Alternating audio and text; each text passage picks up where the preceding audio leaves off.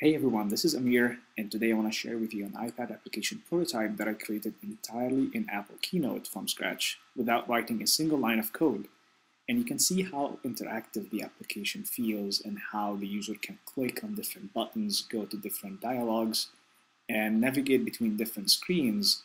And here it's a Twitter application where there is a list of updates, and the user can click on someone's profile to see their profile information.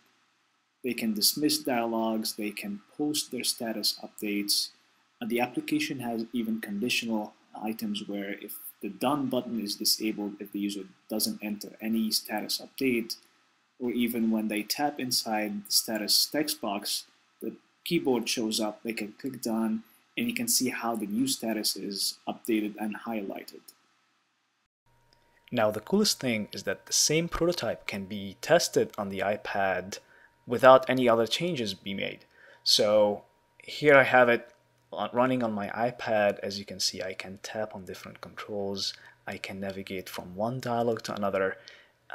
And it's basically almost functional, right? It gives the illusion of an application running on the iPad. So you can take it and test it with your users and see how they respond, how they click to different dialogues and different buttons.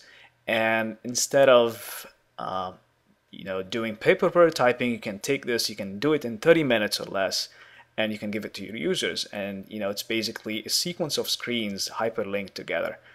So if you'd like to create your own, go to www.amirkella.com. You'll find a free template for you to download.